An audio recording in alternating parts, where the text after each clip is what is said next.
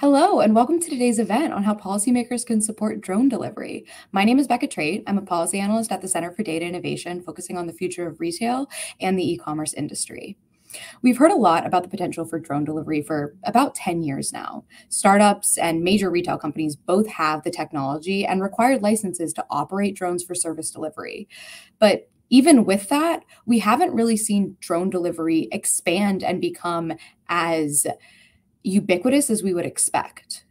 It isn't widely available for most products still. Today, in this conversation, we're going to explore why that might be and what policymakers, both at the state and the federal level, can do to support the adoption of drone delivery. Today's event is supposed to be an open discussion. So for those watching online, if you would like, you can submit and vote on questions using Slido. If you're watching on our website, you can find the link below the video. And if you're watching on another streaming service such as YouTube, you can find the link in the video description. We also encourage you to share your thoughts and reactions to the event on Twitter or social media using the hashtag DataInnovation. We have a really great lineup of panelists today. Please welcome Brian Buds and Scott Schoftman. Hi, Brian. Good morning. Brian is the Deputy Administrator at the Michigan Department of Transportation, Office of Aeronautics. He also serves on Michigan's Unmanned Aircraft Systems Task Force. Scott is the Senior Manager of Grassroots Advocacy and Chapter Engagement at the Association for Uncrewed Vehicle Systems International. Hi, guys. Welcome. Good morning. Thanks for having us. Yeah, thank you very much. Happy to be here. Of course. Thank you both so much for joining us today. I guess we can just get started if you're both ready. Scott, would you like to start us off? I was just wondering if you could maybe give a rundown about what it takes for a retailer to become certified to operate a drone for delivery. Yeah, so here in the United States, the Federal Aviation Administration, or the FAA, are the ones that have the jurisdictional and, declaratory kind of regulatory power to approve operators. We have a couple of different ways. There's Part 107, if you don't know, that's essentially the federal rule that allows for commercial operations of drones. If you're doing something and it's for money, you need to have a Part 107 license or certification. One other area where we're seeing a lot of drone delivery happening is under what's called Part 135. So essentially you have a drone delivery company that is getting certified as an aircraft carrier, similar to what you'd see large scale FedEx, UPS, that side of things. And some of those companies are actually in the space. And so that means that they need to have programs in place and manuals and safety in place to look at how's the aircraft going to operate, how is the maintenance going to come into play, what other safety things are they considering across the whole of the operation. It's not just about being able to turn on the drone, pick it up, push a button, and send a package to where you want to send it. It's about making sure that access to the airspace is safe, that you're not putting any other aircraft at risk, that you're not putting people and property on the ground at risk. And all of that comes into play in the Part 135 version of it and also in the Part 107 version of it. So those are a couple of the pathways that you would need to go through if you want to do drone delivery commercially here in the United States. There's a lot of other things that come along, but that's sort of the easiest explanation of it. Mm-hmm. Yeah, absolutely. And would you just mind, again, like the main difference between 107 and 135? Could you just reiterate what that is? So with Part 107, there are restrictions around drones that cannot operate above 400 feet. You can't fly over people. You can't fly beyond visual line of sight. These are certain things that you can waive unless you're talking about beyond visual line of sight. That's one thing you can't do under 107 when you're carrying the property or goods of another for compensation. Part 135 allows some of those restrictions to go away based on the plans that are put in place and agreed to between the operator and the FAA so that goods can be delivered beyond visual line of sight because you're using mitigations, whether that's people on the ground that are looking at the airspace or you have a combination of technology that helps you make sure that the drone can see and avoid other aircraft or obstacles that might get into the pathway. Awesome.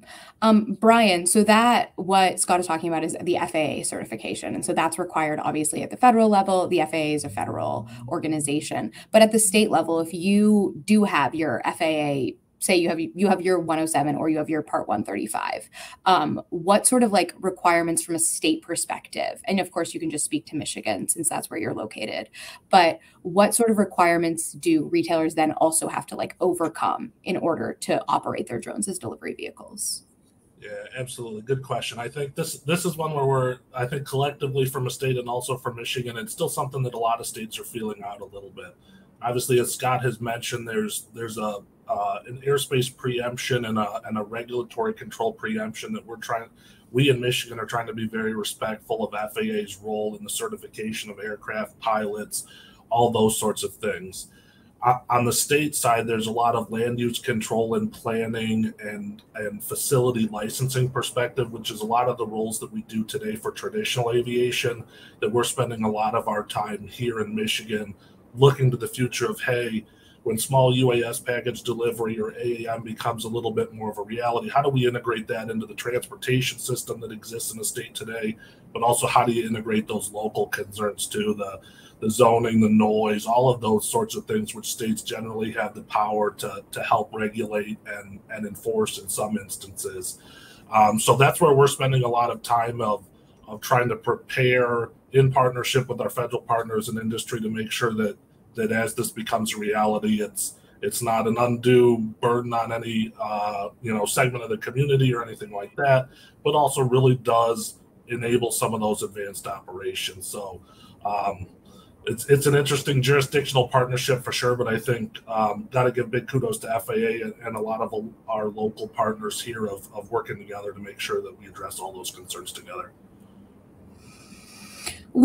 So talking about some of those barriers, what are some, you mentioned obviously like noise requirements, and Scott, you had mentioned beyond line of sight, like those FAA requirements, but what are some of the like local, state, and federal concerns about drones, like small drones that are being used for delivery? Like what are, like Brian, from your perspective, as somebody who deals with a lot of local organizations, who deals at the state level, what are some of the main concerns that people have and then also communities have when they think about drone delivery coming into their community?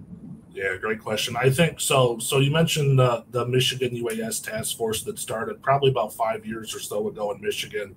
It was really when small UAS started to become a thing in general, even before package delivery. And a lot of the concerns locally here stem from sort of the traditional safety and security related concerns. There's a lot of prison and jail related concerns. There's the traditional surveillance sort of concerns that exist out there. And also we heard a lot about the noise concerns and the general nuisance thing.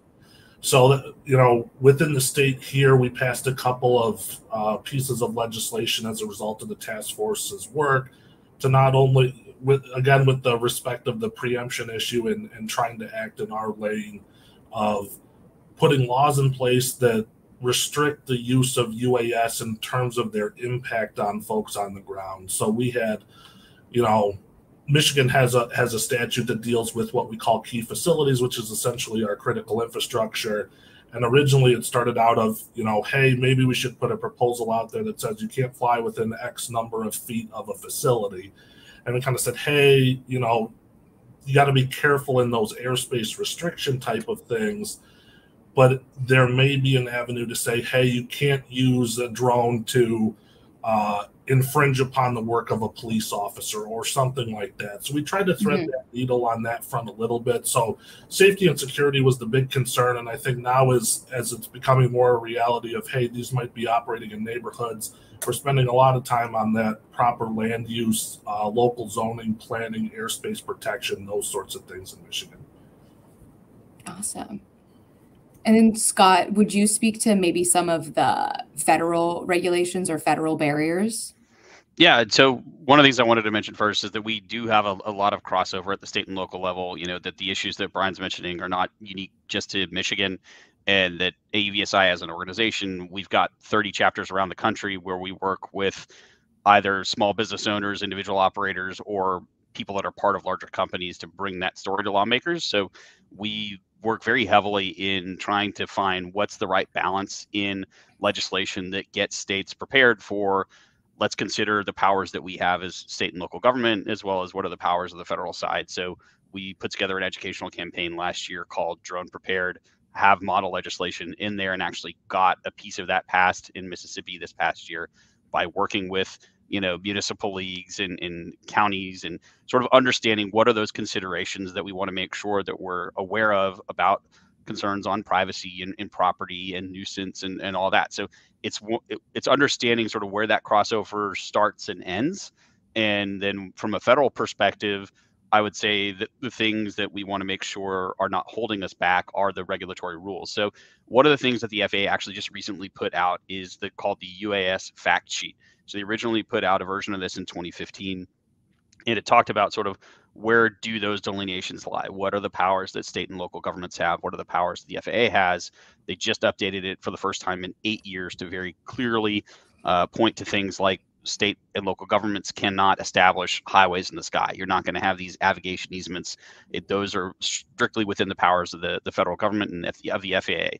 The FAA is really concerned about airspace access, air navigation, safety, and making sure that anything that deals with those types of issues is within the purview of the FAA. So they work very closely with manufacturers and operators on what it takes to get from clean sheet aircraft to something that they feel comfortable allowing to fly in commercial operations in the national airspace over the general public, right? If you're talking about things that are slowing down the process of getting from, we have an idea, we have a customer that wants to use us, it really depends on how large the aircraft is that you want to operate, what kind of things that you want to carry, when and where you want to do that operation. So it's Part 107 and most generally small UAS are considered 55 pounds or less. There are some companies that are working on drones that are 55 pounds and more. So they have to go through this process called 44807. So that's just essentially a prior version of the FAA reauthorization or the current federal aviation rules. It allows for operators to be able to carry more than 55 pounds all up weight of the aircraft in the national airspace to do delivery. And so there's a lot of rulemaking and background assessment that has to happen, like environmental reviews and other impact assessments that have to happen to be able to fly an aircraft that's that large, as well as normal small aircraft. And just to clarify, the 55 weight total is talking about the total weight. So that would be the aircraft plus whatever it's carrying. Yeah, that's the aircraft itself and whatever cargo. Yeah, because we've seen a lot of kind of switching to the technology side, like the actual drones themselves. We've seen a lot of companies, I know, I think off the top of my head, Amazon has a drone that previously was under 55 pounds, but was restricted on the weight of cargo it could carry. It could only carry up to, I think, 5.6 pounds perhaps, because at a certain point it reached over the limit because the drone was heavier. And they're working on making these drones either smaller or lighter or have more advanced capabilities so that they're able to clear these barriers without being, like a 70-pound drone that's carrying a 20-pound package. Would either of you be able to speak to sort of the technology that might be needed to reach those levels, to have drones that are smaller? Do they need greater thrust? Do they need more propellers? I don't have a great understanding of the technology, but a little. I can speak to it. We've had a lot of advancements in things like battery technology as far as the energy density of the actual batteries themselves, just based on the chemistry. With the huge adoption that we've seen in electric vehicles on the ground, that's caused a lot of advancement in battery technology. So the amount of operational time that you'll be able to get out of the aircraft, and part of it's just what is the specific concept of operations that you have? How far do you want to be able to fly the drone? How heavy of a package do you want to be able to deliver? And if you can zero in on that, you've seen a number of companies look towards sort of those smaller packages, like 5 pounds or less, which honestly make up the large majority of orders that these companies are getting, whether you're talking about a Walmart or an Amazon or, a wing that's operating in Virginia, right? So if you zero in sort of on what is the use case you want, that helps then define what are the operational and design characteristics that you need for your aircraft. And you see companies making different design choices based on, do they want to have a whole host of small motors, or do they want fewer larger motors, and sort of what are the design considerations that you take into account when you do that? All of those sort of weigh into what the risk is. If the drone happens to crash, what would potentially be the impact if you've got more motors or less motors, or what kind of material the drone is made out of, if it's styrofoam or if it's carbon fiber, and do you have a parachute on board? So all of those kinds of things play into the considerations of how they design a drone based on what they want to do with it and based on any risk impact that it would have in sort of an off-nominal type of operation. Awesome. Thank you so much. One of the things that I think is interesting, especially when we think about the design of drones, is currently the FAA doesn't have specific regulations beyond like the 55-pound weight for what a drone to be a delivery drone needs to like have, or what it needs to be. And I wonder if we're thinking about the future of drone delivery and how do we make it more accessible and more ubiquitous across the board to everyone, would it be more effective to have kind of specific guidelines that companies could follow when they're designing their drones? Like in your opinion, either of you? And also, do you think there may be a future where states have specific specifications that they would want to have for drones that are operating in their locations? Oh, good question. I think to the state portion of that, I'd say probably not in terms of certification of aircraft. For us, whether it's on our traditional airport side or on the UAS side, there's a concept called critical aircraft, and it's used to design airports existing today. And I think that's where many states are trying to keep an eye toward as, more package delivery UAS come into reality. We can see more what those performance capabilities are and what those needs on the ground are. Because a lot of what we spend time doing is protecting approaches and the area right around the facility that they're landing at today. I mean, if they're all true traditional vertical takeoff and landing UAS, that footprint's pretty small. If some of them need some additional, an approach like a traditional aircraft, in some case, we've got to adjust a little bit there. That's where we're spending a lot of time of, hey, let's see where industry goes in terms of aircraft capabilities, and then we can try to plan around that. So there's a couple of concepts on how you would write restrictions or certifications. One of them would be performance-based, and one would be prescriptive. So overall, I would say we would lean towards performance-based. Essentially, you set a bar of performance that you would like aircraft to meet, and then you leave it up to the operators, the manufacturers, to come up with the right way to meet that standard. Then the FAA will say, okay, we agree with you, that meets that standard. We'd like to certify it for operations. If you look at traditional aircraft, there's a pathway called type certification for larger traditional aircraft, where we've only had one drone go through that process and receive a type certificate. That's from a company called Matternet. Their M2 UPS uses that aircraft, I believe in North Carolina, to do medical delivery. They've also been using it outside of the country. So one of the things we have to consider here in the United States are our regulatory and certification pathways really serving the companies here that want to operate, or are they going to just push out and be working in places like Australia or Europe, where we know a lot of these operations are already happening?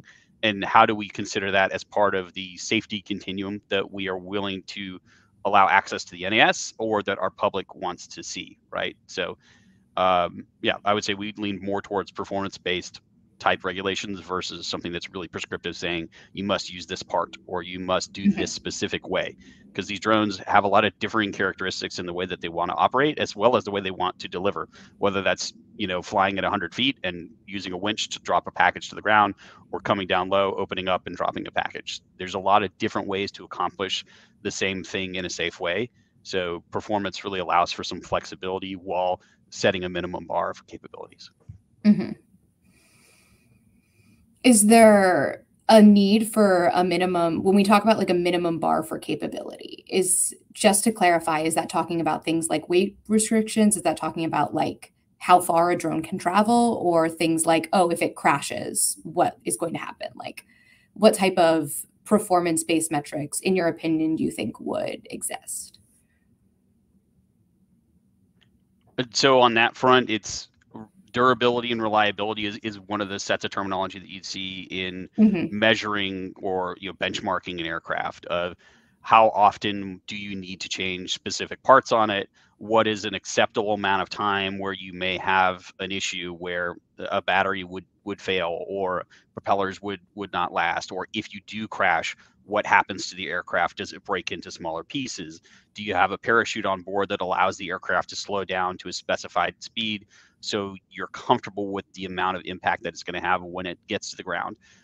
Or there's things like maximum speeds that you allow the aircraft to travel. There are whether, like, what are the capabilities, the sort of the flight envelope of how much can a drone turn or roll, what kind of wind could it be able to fly through, can it fly in rain, sort of understanding that the requirements and as well as the available types of operations that the drones can do. And a lot of these companies have very rigorous test and operational campaigns that they put these aircraft through. They probably cannibalize a ton of aircraft just in that testing process, so they can get to a point where it's this specific formulation of foam works the best based on how it, you know, deforms under impact or how well it handles wind, all of that kind of thing, alongside the technological rigor of, we know that we have a connection that works very well over this distance on this specific frequency. We have this amount of latency. All of those kinds of things are part of the overall sort of holistic picture of, this is the performing type of aircraft that we like to see. It meets the requirements. It's safe.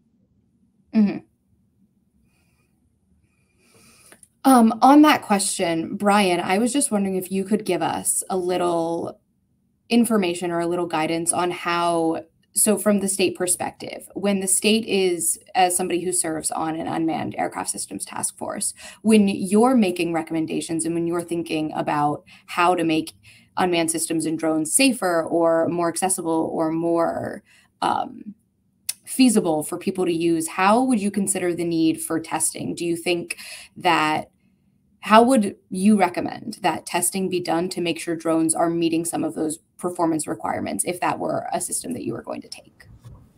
Yeah, this is a good question. I'm going to share a little personal opinion, a little state perspective, I think, Yeah, too. of course. I think, again, kudos to FAA for taking sort of the crawl, walk, run approach on testing with the test sites originally and IPP and beyond, and partnering with state and local governments on those. I think that's a huge step in saying, hey, you know, in a relatively safe environment, is this feasible in general? I think that's great.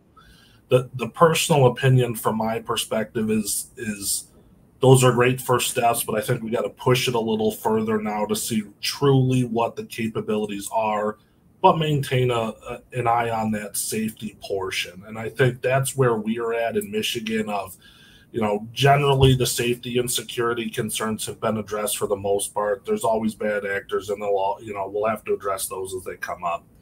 But I think for us, we're trying to take, you know, as data-driven of an approach as possible to this. And a lot of that is looking at the risk profiles that exist, you know, in the area of operations of any particular user. What's the ground risk look like? What's the air risk look like? How can we mitigate that safely?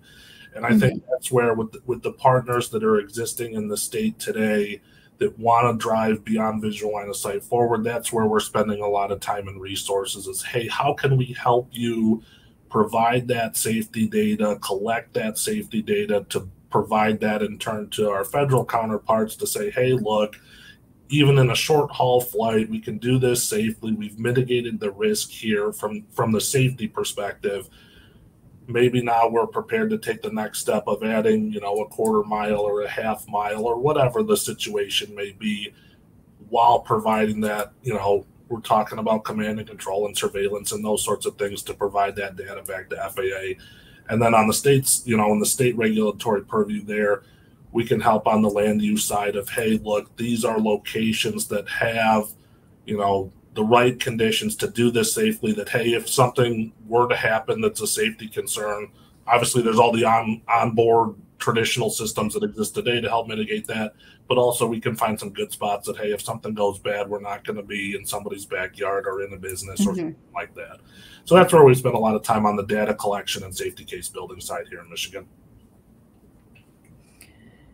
Before we jump more into some of the concerns like visual or beyond visual line of sight, would one of you mind explaining what that term means, just so our audience is fully aware? I'm happy to do that. My background prior to joining AVSI, I was running my own drone service company. So I was out there in the field flying drones for a business. You know, I was out in California doing wildfire assessment, you know, flying power lines, all that kind of stuff. So when it comes to beyond visual line of sight, essentially what you're talking about is being able to see and understand the direction and way the drone is operating unaided, you know, no binoculars. If you wear glasses, that's fine, but not being able to physically understand the airspace that the drone is operating in and where the drone is heading, right? So depending on the person and depending on the size of the drone itself, that can vary, as well as the atmospheric or otherwise conditions. Like if you have a bunch of tall trees, your visual line of sight is going to be different just based on the angle that you're operating. So that's sort of the easiest explanation of it. It's being able to physically see and understand where the drone is in relation to other aircraft that might be in the airspace or other obstacles on the ground. Awesome. Thank you so much. It's one of those terms that pops up all the time, but having like a really clear definition is always so helpful, because especially for delivery, obviously you kind of have to move beyond the visual line of sight. It doesn't make a ton of sense to have well, in some cases it might, but it doesn't make a ton of sense if you're ordering a package from a warehouse that's 3 miles from your house, that you're going to be able to see it if you're the operator 3 miles away. You're not going to be able to see that. So thinking about beyond visual line of sight, what sort of capabilities are needed to answer concerns about that? So a lot of drone operators now have capabilities where they can operate drones, but they don't get a waiver to do things beyond visual line of sight. So what sort of capabilities are needed to be able to certify drones, and what sort of safety concerns have to be answered before that can be a more widely available ability? From a regulatory perspective, the FAA, not this past year, but the year before, had an aviation rulemaking committee, or an ARC, around beyond visual line of sight. So that was a mixture of people from the industry itself that are building these aircraft and want to operate them, to government partners, to traditional aviation associations or operators, to privacy industry and concerns, right? So there's a lot of discussion about what are things that we need in place. And the truth of it is we need some rules in place beyond what we already have. And so that report was released, I believe, last year in March, with a whole set of recommendations about, pilot certification rules, about the kinds of technology. If you look at the existing traditional aviation side, there's this thing called see and avoid. So if you're in an aircraft, it's a 91-113 in the FARs, you need to be able to see and avoid other aircraft. So what is a way that a drone could effectively see and avoid? And is that technological means? Is that somebody on the ground who's visually assessing the airspace? What's a way for us to safely scale from one to many, or from 1 mile to 5 miles to beyond, as well as what are sort of reliable acceptance measures for communication? What are, if something bad happens, you lose connection, what does the drone do in that type of a situation? So off-nominal, it's considering sort of the whole host of what could go right, but also what could go wrong. How do we put in place performance and rule measures that would make the public comfortable with this, that would make the other people that are flying comfortable with this? Because the last thing we want to see or hear about is a mid-air collision, either between a drone and an aircraft, or a drone and a drone, or anything, right? So what are ways that we make people feel comfortable, that we make operations realistically safe? And the easiest way to do that is to start with rules and concept of operations, and actually having some of these drones out there flying, which is what they're doing. It's what one of the things that Brian touched on through the test sites, and through states and local governments that are investing in infrastructure, whether that's radar or communications links, or doing assessments of what does our specific local jurisdiction offer from a challenges and benefits perspective that others don't. And so we're pushing on the FAA to give us a final rule on beyond visual line of sight operations. We're likely going to see a notice of proposed rulemaking in February of next year, is what we've been told. Then there will be a comment period where people can essentially rip apart and provide suggestions on, this rule is good because of this, or it's bad because of that. And then they come out with a final rule, and there's more comments. So we could still be 2-3+ years to that in place. And so what do we do in the meantime to allow these operations to happen beyond the scale that they're happening right now? Touching upon that, you mentioned that, there are concerns about what about like a drone to drone collision, and what about these things that like could happen, and the value of test sites. But I do think one thing that's important to touch on is that there are drones being operated that aren't necessarily delivery drones. So one thing that I think is very cool about drones is they have a lot of potential to be used to track the impact of climate change. So you can use drones to see things like the ice caps melting, and you can use drones to look at wildfires. As you touched upon, Scott, you had previously done work out in California, like using drones to visualize things like wildfires. And then even in Michigan, Brian, I had seen recently that the University of Michigan is using drones locally in order to transport medicine to and from the hospital. And so we do have a lot of drones that are operational right now, but I'm wondering how we would move from seeing these drones that we are using for things like infrastructure, for things like environmental concerns, to move towards drones that are used for delivering things, and how we can make them more accessible to consumers, because we do have a lot of information about how these drones have a lot of uses in public spaces already. Yeah, I can share a little perspective on that. I think it builds on the previous question too, and I'd echo Scott's comments wholeheartedly on the rulemaking side. Here in Michigan, we have the opportunity within our Department of Transportation to partner with our Michigan Economic Development Corporation, who's looking on the economic development side of this industry too. And the question I think that always comes up is, whatever company you pick or whatever industry, it's, hey, how can I really operationalize? And really, we're talking about beyond visual line of sight. How do we really do that? And I think that to Scott's question on the rulemaking, or to Scott's comment, basically the paradigm that exists today is kind of one-off approvals of, you put together your specific concept of operations, submit it, and see if FAA is on board with it. And I think that's the big players in the industry have the horsepower to go through that process, where a lot of the smaller industry players maybe don't. And I think that's where a lot of the concern exists of, hey, there really needs to be a repeatable, scalable process to get this approval done so that it can become more mainstream and more applicable to folks. So I'd echo that comment for sure. I think that's a good point. I think that might be the core point of, hey, without those rules, beyond visual line of sight is a tough nut to crack for most folks. So yeah.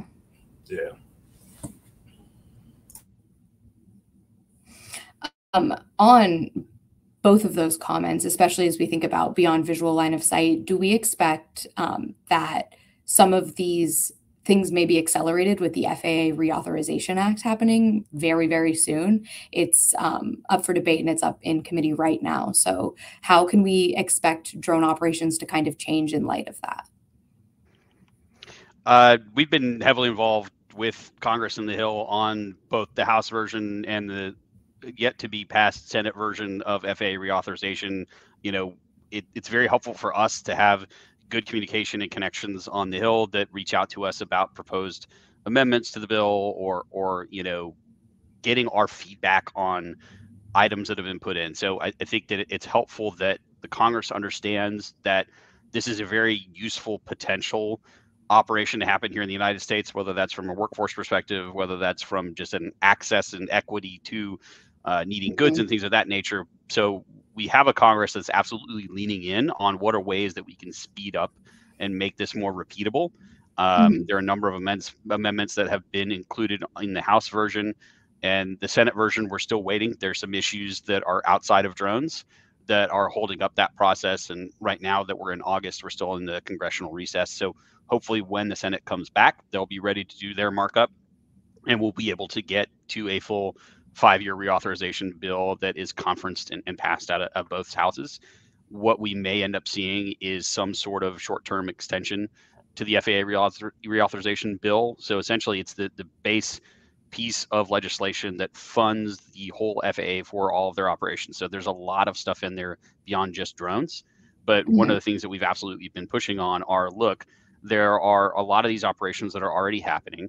The FAA actually put out requests for comment on, I think it was 4 different types of operations, as well as beyond visual line of sight in general, in the Federal Register, which we commented on.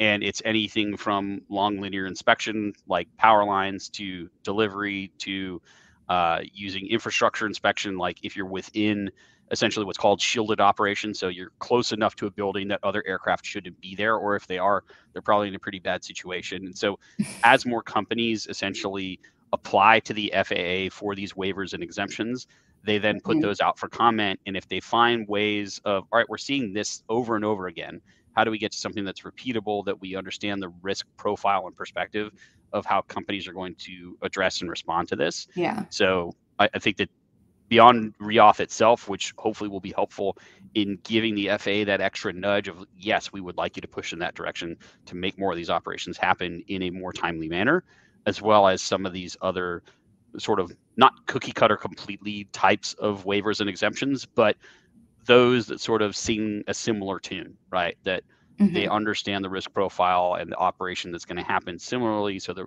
it's something that the FAA should feel comfortable approving and allowing to happen. We've been mentioning waivers a lot, so I just want to really quickly step back. Would you be able to define what type of waivers drone companies typically get, just so the audience is aware of how those waivers are used and why a waiver is needed if you have, for example, a 107 or a 135 certification?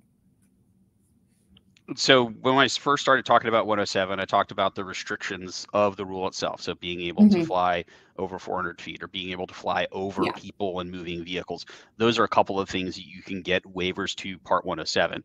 If you look at Part 135, essentially, like I said, you're taking a full aircraft, delivery operation. So there are things that just don't exist on a drone. Like there are no doors, there are no seat belts, there's no way to carry a physical manual on board the drone. But what are corollaries? Like, okay, it's at the operator station. And so it's those kinds of things, from waiver exemptions to that, as well as something like beyond visual line of sight. And, those come into play when the operator then submits documentation to the FAA to get them comfortable with the idea that we should allow this operator to go beyond the existing regulations that are in place, because they've put in these safety mitigations that get us to an equivalent level of risk if somebody were not operating outside of those bounds. What would be, so when we think about a lot of these waivers that you mentioned, really commonly come up, and eventually, hopefully the FAA would realize, oh, well, this is a really common way to address these issues, and so we should include this in, any sort of regulations that we have surrounding the use of delivery drones. Do you think that there is a way that this could be formalized so that there's a more effective and accelerated path for bringing delivery drone operations from ideation to actually being able to deliver products, in terms of what that might look like if something like that were to be included in the final FAA Reauthorization Act? Obviously, to whatever degree you can speak to that. So I don't think that the FAA Reauthorization Act in and of itself is going to put out these kind of foundational next level changes or rules. That's something that would come from a BVLOS NPRM. So we have Part 107. One of the things that got discussed in the ARC is called Part 108, affectionately. So think of that as pilot and certification testing rules that might come into place for beyond visual line of sight operations. One thing that we used to have was you couldn't fly a drone at night. You had to get a waiver for that. And so now, based on updated versions of testing and training that come as Part 107, you can operate at night as long as you've done the training through the FAA, you have strobe lights that can be seen by other aircraft for 3 statute miles. And so you understand sort of the risks of flying at night, and that the FAA is comfortable with the amount of operations that already had happened at night over a number of years. And so as we start to build up more and more delivery operations, seeing what are things that the FAA is comfortable with, what can they train more broadly on, and sort of meet that base case of we're comfortable with this, and that type of operation could happen with more of a rubber stamp type. You've met the training, you've provided us with this documentation. It's not overly risky given all of the considerations around that operation. And I think that's one of the kind of interesting things is FAA has started to publish more of those waivers that approved.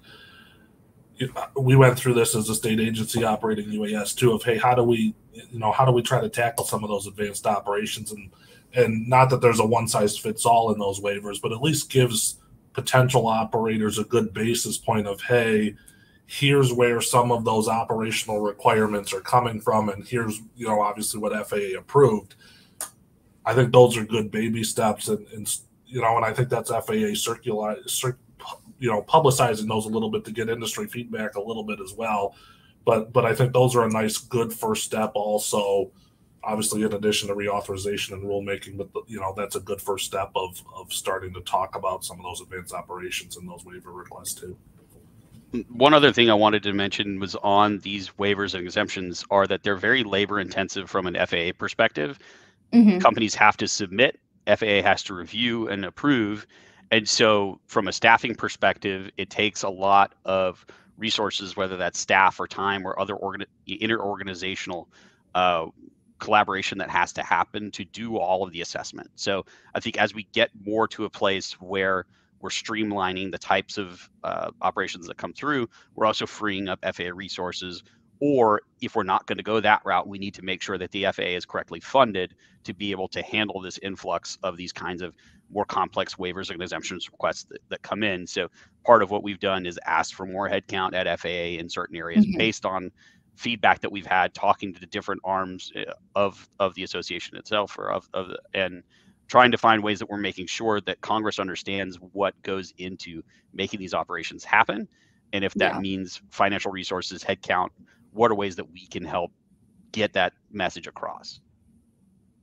Yeah, no, I definitely agree, Scott. And I think one thing that's interesting, thinking about like the work that the FAA has to take on to sort of do all these waivers and do all these certifications, is how long we've been hearing about drones and how, like, drone delivery specifically, and how slowly we've seen it actually start to expand. And I think a lot of people for a long time have been like, I've been hearing about like products being delivered by drones since like 2018. Like, it's 2023. I read an article 5 years ago that Walmart got an approval to like operate. And so why am I never seeing this? And why is this not an option? And one of the things that it always comes back to is it's so labor intensive, and having all of those waivers like require such a level of testing and such a level of concern about safety. And Brian, you had mentioned, from the state perspective, from the state task force, you do so much testing and you have to collect all of that data. And I was just wondering if you could speak a little bit to how all of the data you collect, how you use it to make any sort of decisions or recommendations, if that's about safety or if that's about like consumer interest in drones, and what you do with that data once you have it. Yeah, great question. I think that's one of the things we've always sort of struggled with at the state levels. When you hear those sort of, to the press release comment of, delivery operations occurring in whatever community, generally those are not beyond visual line of sight delivery operations, but they take those, it's that building block approach of, hey, you got to go out and feel the technology a little bit. And even if it's flying across the street, you've got that sort of repeatable flight operation that you can monitor all the different factors, the altitudes, the airspeeds, what it's flying over, and follow the, normal flight operations, but also when something bad happens, you can see what occurs and where it goes. So that's where we're spending a lot of time of, so over the course of the last year and a half, we conducted a feasibility analysis of 3 particular areas within the state of, hey, what would it take to take those first steps of initial within visual line of sight and then beyond visual line of sight operations in 3 different areas in the state. And the areas that we studied was one of our northern communities that's a more urbanized environment right at its core, but becomes very rural and becomes, sort of over water, connecting the 2 peninsulas of Michigan, which present a lot of issues in itself. And then we picked a couple of locations in our more urbanized Detroit environment, and also the international border crossing, which is a whole nother ballgame that we could talk on if you'd like as well. But, for us, it's really it comes back to building that safety case. And if you can show those repeatable flight operations that are occurring safely, generally that's what FAA is looking for in terms of approving those advanced operations. But also on our sort of state regulatory hat, we are looking at those sort of land use planning controls of, hey, whatever you call a landing facility for a drone, or if it's one of the mailbox concepts or any of the things out there, what's the right spot to put that? Is it a transit facility? Is it the end of the street? Is it, there's all kinds of versions of what that might look like, but that's where we're spending a lot of time, not to keep saying the same thing, but on sort of that land use planning side of, depending on what this looks like, it's going to require some different things, and that's where we're trying to spend some time looking at that. Yeah, absolutely. I think that's like so excellent. I would love really briefly if you would talk about some of the difficulties and sort of aspects that come because Michigan is a border state and you do have an international border right there. Some of the different concerns that Michigan exclusively sort of faces, sort of having that unique border. Yeah, absolutely. The story's changed a little bit since COVID happened, and then we had different trade disputes and things like that all impacted the international commerce between the U.S. and Canada, or Michigan and Ontario, however you want to look at it. It's a huge economic impact for us in the state, particularly some of our big manufacturers that have facilities on both sides of the border. And what we saw during COVID and when there were border shutdowns and the trade disputes was, hey, factory across the border had a mechanical malfunction, and the quote unquote widget to fix it's on this side of the border, but we can't get the hand-sized thing over to the factory to fix the machinery, and it causes 20, 30, 40 million dollars of downtime because that part can't get over there. And we're sort of sitting there that you can sit on the riverfront in Detroit and basically almost, if you had a good arm, you could throw the thing over the international border and get it over to Canada. So that's where we've engaged a lot of federal partners to have that discussion of, hey, we understand there are legitimate safety, security, customs, border protection, all of those concerns that exist. But this technology, I mean, you could sit there and maintain visual line of sight to the drone across the border here. So maybe if we can think outside the box a little bit in terms of the physical aspect of border crossing to help build that case. So still a work in progress for sure, but lots of good discussions occurring within FAA and with the state on trying to push that forward ever so slightly. More to come on that, I think, here in the near future, but an exciting topic for sure. No, yeah, that's so exciting. And it's so interesting, especially because Michigan is one of the few states where it's like you really can fully look across the border. If you're standing in Detroit, you can look at Canada and be like, there it is. I think we're going to switch over to audience questions because we're sort of running up to time here. We have about 10 or so minutes left. Our first question says, will consumers in the District of Columbia and surrounding Maryland and Virginia suburbs ever be able to benefit from drone delivery? And to add on to that, I think this question is also getting to the concern that, like, if you live in a big city and there are going to be a ton of buildings around you, or for DC specifically, you live near an airport, very close to an airport, if that's something that ever could be feasible for you. Scott, would you mind starting us off?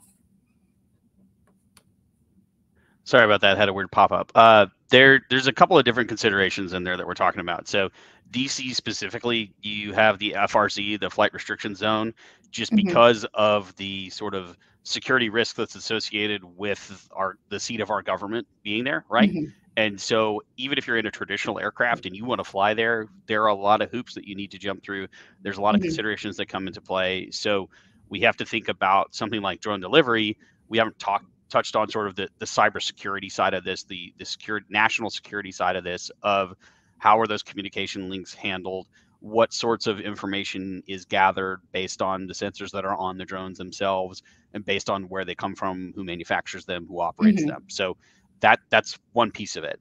And so the FAA right now is going through this detection and mitigation arc, or more kind of normal parlance speak, counter UAS. So my boss, Michael Robbins, is one of the co-chairs of that aviation rulemaking committee. So they're working with sort of large public venue owners, airports, the FAA, companies that are building this sort of detection and potential mitigation equipment of, we want to know who's operating the aircraft, who's operating an aircraft, what is their intent, and do we need to worry about it or not? So getting comfortable from that perspective.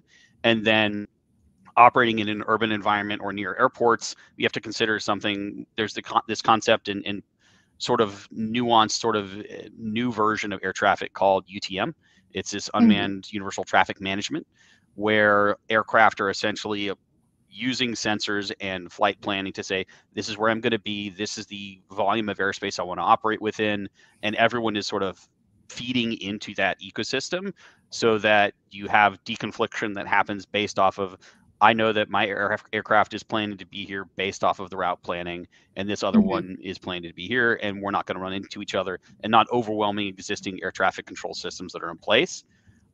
If you want to operate near an airport now and you're flying a drone, the larger commercial airports in the United States have what's called LANCE, the low altitude authorization notification capability. Essentially, you take a 5-mile circle, you draw it around the airport, and you put grids in it. And in each grid, the airport itself establishes a maximum operational height that they want an aircraft to operate in. So that's considering risk based on the pattern, based on takeoff and approach airlines, and you have to coordinate with air traffic control locally at that airport. Or if you're underneath the sort of prescribed maximum height, you can do that via an automated process in LANCE. So all of these things will come, but I would likely say that this is going to happen in sort of lower pressure environments first. We want to make sure that we know how to solve those more complex items, but let's do it probably on a smaller scale. That's why you see in the DFW area, it's more in like northern suburbs where this is happening right now, where Wing is operating, where DroneUp is operating, where Flytrex is operating, and they're working on a shared UTM concept together that was announced within the last couple of weeks. So there's a lot of development that's happening, and all those considerations are coming into play. And larger, more denser cities and more security averse or concerned areas will come into play, but those likely will not necessarily be the first places where this happens. Yeah, no, for sure. Especially considering the like security impacts for DC specifically. Moving on to our second question. Our second question asks, is drone delivery energy efficient, and how does it compare to other modes of delivery? So if either of you are able to speak to that, obviously you had mentioned earlier it uses electricity, and some of the advancements in electric vehicles have really made drones more capable just because we are building bigger and better batteries. So it depends on the aircraft, and it depends on what you're measuring against. You know, if it's one drone carrying one piece of, something that weighs less than 5 pounds versus like an Uber Eats delivery, where it's one person delivering one package, that's a different consideration than a UPS and a very efficient large truck that's delivering hundreds of packages on a route. Also, if you're talking about an aircraft that uses wing-borne flight, so in forward flight, it's not having to use as much electricity to hold itself up and hover. It's getting that wing-borne effect that you get like on an airplane. I think if you look, Zipline has done some good considerations. They're one of the drone delivery companies that talks about sort of the energy considerations. Overall, what you're talking about, most of these aircraft are electric. So depending on the source of that electricity, they could be very green, they could be very efficient. The idea is to take cars off of the road that don't need to be there if you're able to do it via drone. But it really just comes down to the specific of what you're measuring it against. Yeah, I'd echo that wholeheartedly. That was one of the things we looked at in our when we're looking at our rural use case scenarios of, hey, the UPS truck that's covering 50 miles to deliver 50 packages, winding through a rural area. If the scenario exists that, hey, the truck can deploy the drone while it's also delivering packages, you cut out some of that back and forth and through communities and some of that, which is particularly interesting on that side. And I think probably within the next couple of weeks, we're going to be able to release the study that we did here in Michigan, but we did look at that sort of traffic congestion offset situation in our urban environments of, hey, if UAS become able to carry heavier packages and take some of that off the roads, what's the trade-off there? And found some good info. So be sure to share that with you guys as well. Oh, yeah. No, that sounds incredibly interesting. I'll be very interested to see that when it does release. We have a couple more audience questions that I want to run through. I know we're running out of time, but our third question, if either of you could speak to it, asks, how committed is the Biden administration to commercial drones, and what rules have they issued recently?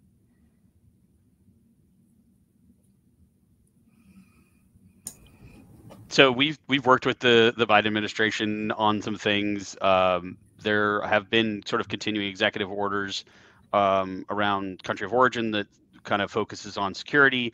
They've also looked at, one of the things that Brian mentioned were sort of these critical infrastructure sites, Mhm. on what are ways that we can get to essentially a prior FAA reauthorization talked about section 2209, 2209, which is a way for the Federal Aviation Administration to establish specific sites as critical infrastructure and to sort of limit access of aircraft over those pieces of infrastructure.